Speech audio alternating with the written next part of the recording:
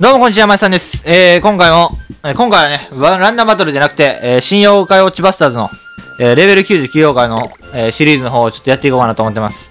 前回、バスターズでは、確か、誰やったっけな、ね、氷の術使っと、ちょっと待ってくださいね。役割ちゃうわ。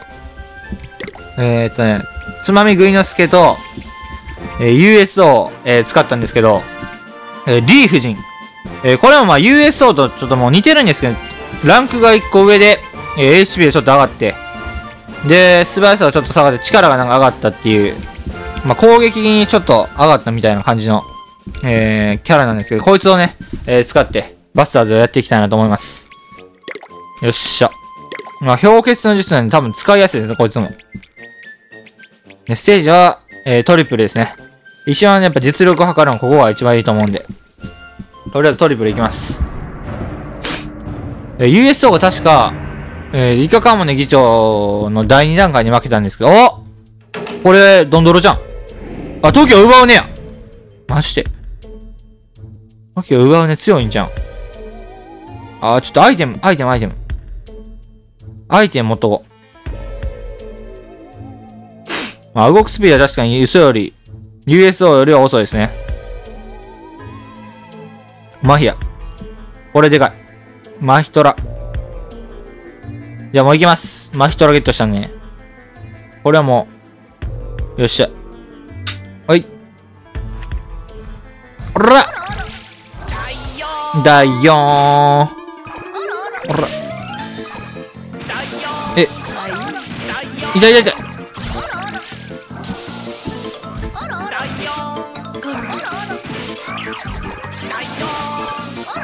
邪魔すな。オッケー、倒した。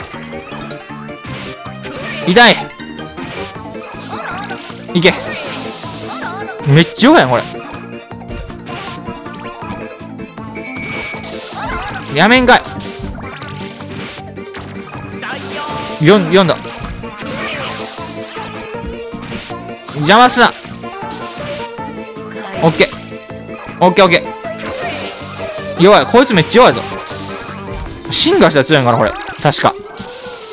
オッケー、倒した。ここから進化が始まりますね。ちょっと見ようかな。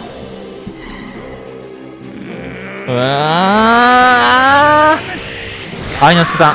片岡愛之助がこれ声優なんでね。すべて奪ってやるんだよ。こいつほんま。こいつ強かったっけな。やべうわ危ない。A ボタンが使えなくなった。やばい。これはまずい。いきなりこれ、2体目来るやんけ。これ誰が来るんやろ。よし。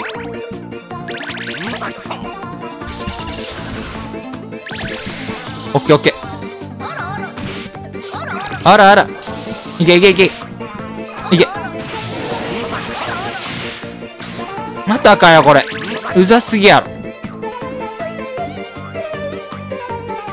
うざすぎる。オッケー、解除した。いって。危ない。オッケー。これずっとな。絶対あれって食らうことな。食らうもんなんけ、あれ。よし。オッケー。いけ。オッケー、もう読んどった。ほら。おいけ。アイテム使えへん。まあ、アイテムないからええんやけどな。ドンドロ来た。これポイントめっちゃでかいんちゃう。勝ったら。痛い。やばい。オッケー。やばい。もうしゃあない。アイテムはええわ。もう行こう。いけ。オッケー。勝てる。いけ。やめんかい。もうちょい。もうちょい。もうちょい。オッケー、倒した。でかい。オッケー。200ポイント。ドンドロン行きたい。ドンドロンうまくやったらいけるんやけどな。アイテムが使えないんで。よっしゃ。マヒトラゲット。ドンドロンやって倒せそうやんけどな。邪魔すな。とりあえずこのアイテムの除去を。よし。オッケー。これ最後まで行きたいな。邪魔すなだからもう。見回りはほんま鬱陶しいな。ドンドロ。どっちやこれ。青目。攻撃や。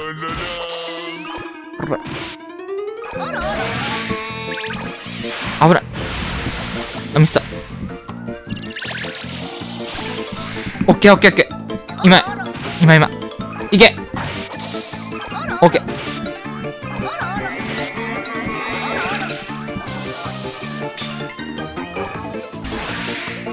よし。いけ。オッケー。もう分かっとんねん、こっちは。もう全部読めとんねん。やってもだ。急げ。これミスった。やばい。これ鬱陶しいない。やばい。危ない。次ぐらい。よし。でかい。もう一発。危な。これ危ない。よし。アイテム取ろう。アイテム絶対取っとこう。スタミナムか。よし。ミスった。いけ。もう一発。オッケー。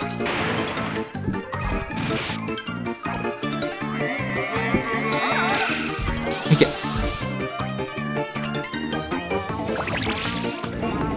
どんどん来た。やばい。あっぶんな。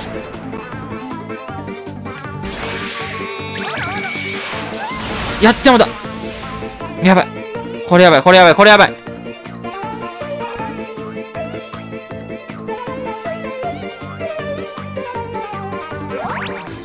っぶな。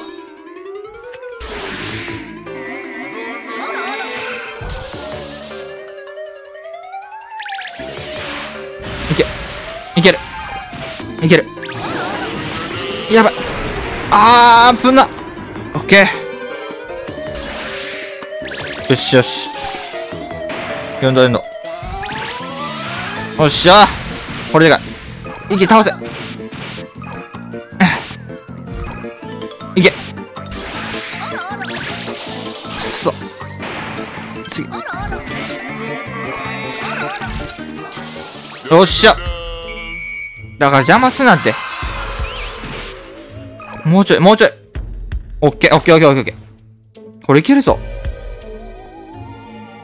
ロケパンの方がいるな、もう。よし。いけ。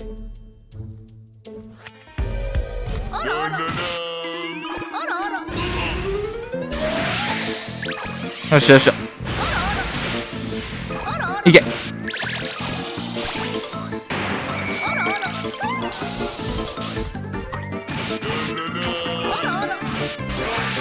やばい。邪魔すなってだから。く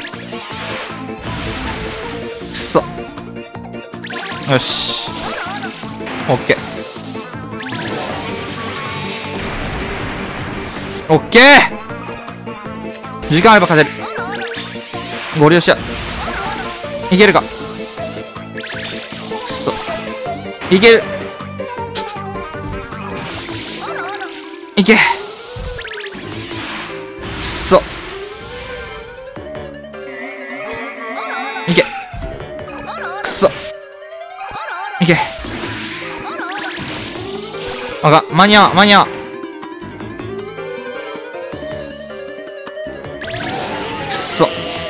もう出口近くで戦うしかないわ。邪魔せんとってくれ、ほんまに。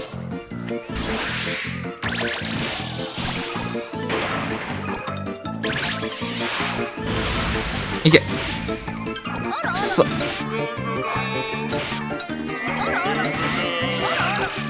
そ。無理や。くそー。いやー、惜しかった。600いけとったかもな、これ。ドンドロ2体と時を奪うね、すべて奪うね。全員ハットだ、600いってましたね。相当ステージ的に運良かって、まあ、リー夫人もそんな悪くなかったんですけど、ちょっと、まあ、地雷とか、まあ、ロケパンとかもうちょっとあったらね、攻撃が、もうちょいうまくいけたかなと思うんですけど、時間が足りなかったですね。リー夫人はUSO よりは攻撃が高いんで、その分強かったですね。まあ、スピード遅いですけど。お、金来た。妖怪でやってくれ。お、白壁。もうおっとな、白壁。白壁塗り壁みたいなもんね、こいつ。はい。というわけでね、今回は、リー夫人をね、レベル99リー夫人を、トリプルボスラッシュ、で使ってみました。まあ、トリプルボスラッシュ、本当にドンドロと、すべて奪われて、まあ、出て、まあ、非常に運がいい方だったかなと。で、一人で600は無理だったんですけど、400集めたんで、まあ、アイテムによったら、まあ、600ぐらいいけたと思います。